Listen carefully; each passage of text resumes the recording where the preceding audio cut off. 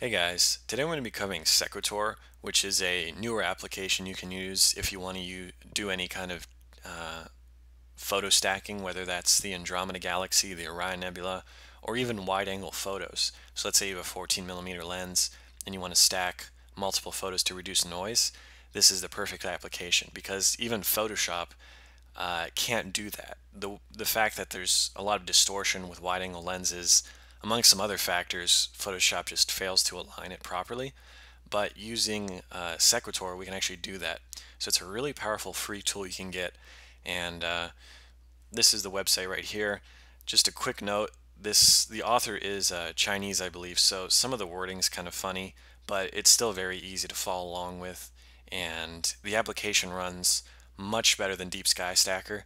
Uh, if you've used Deep Sky Stacker before, you're aware that it's a 32-bit application and it constantly runs out of memory if you have any other kind of applications open. But Sequator, I've used it to process probably 6 different examples at this point, and they all are done within 20 seconds. So it works extremely fast and it's very stable. Here we have the interface itself, and the first thing you want to look at is these check boxes up here. We've got base image, star images, noise images, vignetting, and output. So your base image, you really don't need to worry about that. What I've been doing is just double clicking on star images, and then from here you can either choose your raw files, so you can see I have the NEF files here from my D750, but I would recommend doing your initial edits and then saving those as TIFF files and using the TIFF files for this process. It's going to look a lot cleaner and it's going to work better. But anyway, once you have them, you just select them all. They'll load up into the program here, and you'll see we have the green dots, which means we're good to go for that. The noise image, if you've done any kind of astrophotography before, you've probably heard of dark frames. Same thing here. If you're not familiar with the concept of a dark frame yet, essentially, as soon as you take this normal photo here, you'd put the lens cap on and take the exact same photo, or even 2 or 3 of that photo, if not more, and that's going to map out things like hot pixels in the photo, as well as some kind of amp glow and things like that. They're not necessary, but they can help. We also have vignetting images, also called flat fields in astrophotography, and these are used to map out the vignette. And this was taken with a Rokinon 14mm, which you can see has some pretty heavy vignette. To take a vignetting image, as it's called here, what you'd want to do is either put a shirt over your lens and make sure it's tight and photograph a bright sunny sky, and that would map out the vignette. Or if you had a brightly lit wall in your house, you can take a photo of that, and that would remove the vignette. But frankly, if you've got Camera Raw or Lightroom, you can do that in post-processing. So for example, I'm going to load up one of my raw files in Adobe Camera Raw, and if you go to the lens correction tab, most lenses have a profile correction, and you just click that and it's going to fix the vignette automatically. In this case, this is the Rokinon, it doesn't have that automatic correction. So what I've done is just manually come in here, and you can see that's what it looked like before. I just increased the vignette to remove it anyway, and I had to change the midpoint, so it did that. So you don't have to take the flat frames, you can just do it here in post-processing and get the same effect really. But once you have all your final photos saved as TIFFs, we'll bring these back into Sequator like we just did. Next you have your output here. We'll double click on that, and this is where we're going to name our file. So I'm going to save this as test2, and now I have a green check mark. We're good to go there. Then this is where we can really choose all the different settings. So first thing, we have the align stars, but you'll notice I have a foreground here. This is a 14mm photo. So what I want to do is choose freeze ground, and we have a couple different options here. We can do selective, which will try and remove aircrafts and things like that, but you really shouldn't need to worry about that. And then you can also do align only. I wouldn't recommend that. But you'll notice here the sky region turned to red, which means we have to do something. So once you click on freeze ground, instead of leaving it on accumulation, we'll come to the sky region area. Again, we have a couple different options. We can use boundary line, and this is where we'll just click and set that, which I guess if you're shooting at the ocean or something and you have a legit straight boundary, that'll work okay. I would recommend using the irregular mask though. This is going to be a much more intuitive process. And now we have this paintbrush just like in Photoshop, and I can just highlight the sky. And it's a very quick, easy way to do this blending here. You want to make sure though you don't cover up any of the foreground, or that will mess this up. If you need to change the size of the paintbrush, just use your mouse wheel to make it bigger or smaller. And just paint in as much of the sky as you can, but again, make sure you don't touch the foreground at all. And that's going to be good enough for what we're doing. And again, you'll notice this check mark turned blue now, so that's good. Auto brightness, you can double click to turn that on. In my experience, I would rather use the HDR option. That seems to work a little bit better. And this will make more sense once we do a deep sky image. I'm going to do that next. But for right now, I would just recommend turning on high dynamic range. The remove dynamic noises, what this will do is try and remove hot pixels in your photos, and it works reasonably well. So if you go through this process and you notice you have some hot pixels in the foreground, try doing it again with this option turned on, but for now I'm not going to worry about it. The see, again, this is where the language is a little bit weird, but this is going to reduce the distortion of a wide angle lens. So if you had some extreme coma or star trails in the corners, you can enable this and it's going to try and fix it. Again, this is the Rokinon, so it doesn't have any distortion really to worry about. So I'm going to just turn that off. I haven't actually messed around with the light pollution yet because there's very little in this photo, and frankly I don't have any really badly light polluted images to test, so we're going to have to skip that one for now. You can enhance the starlight, and why don't we just do that for now to test it out, because I have noticed when I'm doing these tests the stars do seem kind of dim, so we'll be able to see before and after for that. And then finally, color space, you probably want to leave that sRGB. Once we have our green check boxes up here and everything looks good down here, we'll hit start, and this is where you can really see how well this application works. If this was Photoshop, for example, I'd probably be here for at least a minute, if not 2 minutes, waiting for this to align, and inevitably it would fail. So it's really amazing how well this application works. But there we go. That took less than 20 seconds probably, and we're just about done there. Once it finishes, you can hit close, and then this one actually looks pretty dark compared to the other one. So I'm going to hit open, and here's my image. And they definitely brighten the stars compared to my previous example. Just to show you, oops. This was the previous attempt I did versus this one here. I'm just going to drag them both over so you can see them better. I'm assuming this is the only thing I changed was the star brightness, which is, or rather, enhanced starlight. So it appears that caused the overall image to be darker. And if we really zoom in, honestly, I'd probably, looking at the two side by side, I'd probably leave that turned off. So again, I'd probably turn that off for future reference. So let's look at my original image here. If I increase the brightness quite a bit so we can see what's going on, it looks pretty good. There's some purple amp glow down here, there's a hot pixel, but that's because I didn't do the noise reduction, and that's mainly from the Rokinon lens. Right here, somewhere here is a one single raw file, and I had 8 stacked together. So you'll notice it's pretty noisy, and there's the difference before and after. Basically, we're getting rid of all this noise by stacking 8 photos together, and it does a really nice job, especially here in the river. That looks a lot cleaner. And if you're able to take, 10 to 20 images, you'd get even more noise reduction out of this technique. Now, if you look real close, you'll notice there's a very slight softening of the stars, just because there was substantial motion between each photo.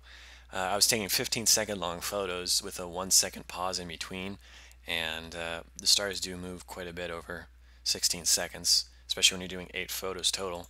So it's expected to lose a little bit of sharpness, but it doesn't look terrible by any stretch. So that's an example of the wide angle.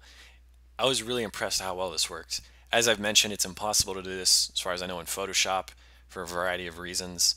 In Deep Sky Stacker, that probably wouldn't work there either. So as far as I know, Sequator is the only free application that can do wide-angle photos, which is really nice. So why don't we look at a deep sky example next, and that will kind of give us a better idea here. I've got my Orion photos here, and what I'm going to need to do is save these as TIFFs real quick, and then we'll edit those in Sequator. Alright, so I got my Orion Nebula photos edited real quick, so we can try those next. Again, I recommend saving your photos from RAW to TIFF, and that tends to work a little bit better for this whole process. Since this is a deep sky photo, things are going to be a little bit different from what we just saw. I've loaded up my star images again. I need to specify the output. I'm just going to save this as test again. And then our composition. We don't have a foreground anymore, so all we have to worry about is choosing either accumulation or select best pixels. Either one's probably going to work well enough.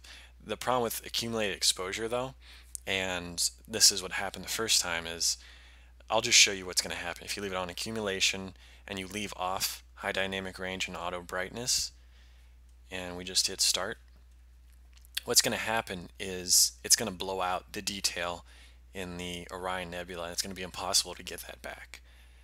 And again, you can see how quick that took. That probably would have taken me 5 minutes at least, if not 10-20 minutes to set up in Deep Sky Stacker, so much faster. But see how all that detail got blown out? So you need to remember when you're in Sequator to specify either high dynamic range or auto brightness. When I did auto brightness, it actually made things worse. So in this particular case, I'm going to turn on high dynamic range, and that will preserve the detail there. Also, for accumulation, you can also do select best pixels, and this will probably help a little bit with your noise reduction. Once I've done that, I don't need to worry about any of the other issues, so I'm going to change my output to test 2, test 1, and we'll process this again.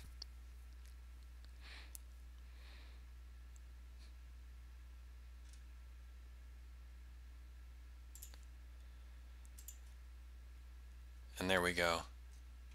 All the detail is retained, and I can do a quick curves layer adjustment to bring out that faint detail there.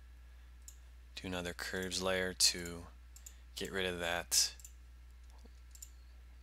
color gradient. And let me just stop those highlights from getting clipped.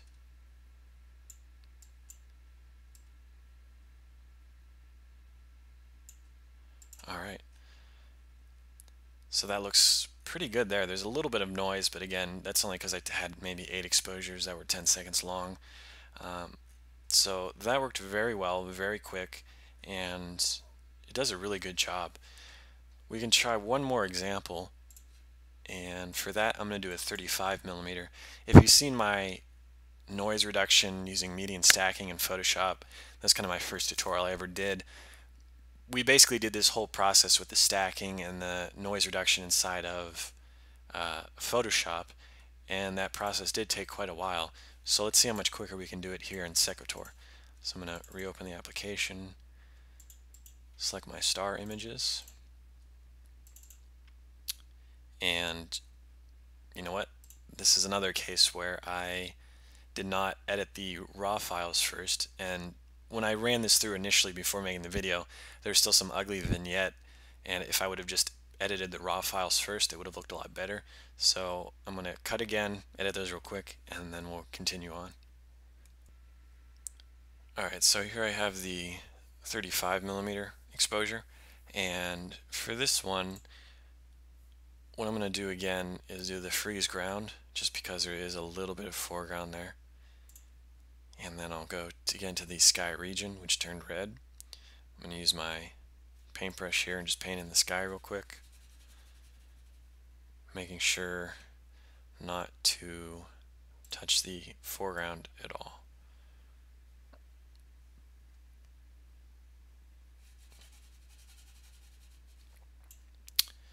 Now that I've done that, I want to make sure to turn on the high dynamic range, And I really don't need to worry about anything else in this photo. I just need to set my output again.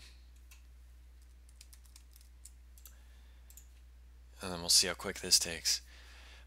Now again, if you saw the original Photoshop tutorial of this, it worked pretty well because at a 35mm to 50mm, you only have about 8 to 10 seconds to take the photo, and by the time you take 20, there's enough, the stars don't move enough, and you're able to actually stack them inside of Photoshop. Again, if you try and do that with a 14mm lens, it's just too wide and there's too much distortion, and it will never work properly. So it's nice that you can do wide angle, telephoto, any kind of stacking inside of Sequator. And again, this would have taken at least 2 to 3 times as long inside of Photoshop just to align the images. But I'm going to cut this again and I'll see you inside of Photoshop. Alright, so we have the finished Sequator image loaded up into Photoshop. It looks pretty good. What I'm going to do first is just increase the brightness so we can see a little bit better. And also I've brought over a single frame of the 20 that I just stacked. And what I'm going to do is just toggle between the two, and you can see just how much noise was removed. So this is the original one single image. This was either 6 or 8 seconds long at, I think, ISO 6400. But look at all the noise there versus the 20 photos stacked. It's really remarkable how much noise I got rid of. And overall, we're not losing very much sharpness, and I'm not noticing any weird artifacts or anything. So it seems to do a really nice job, Sequator, of stacking photos not only very quickly, but without any kind of weird artifacts. And it's very straightforward to use. I haven't really had any issues with it. Compared to Deep Sky Stacker seems ridiculously overcomplicated now, having used this. And even Photoshop, you can use that for a whole lot of things, but the main reason I used Photoshop for a lot of my noise reduction and stacking was just because it was relatively straightforward. But now that Sequator is out, this does everything that Photoshop can do much faster, easier, and it just makes your whole process a lot nicer to do. So that's just been a quick look at Sequator. Again, he's got a few quick start things and info on the website here, so if there's something that I didn't quite cover well enough, you might find the answer here. But we did explain pretty much all there is to the application.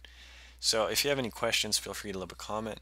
And thanks to the commenter, I can't remember your name, that pointed this out to me the other day, because this is definitely going to speed up my workflow, and I'm glad we got to look at it today.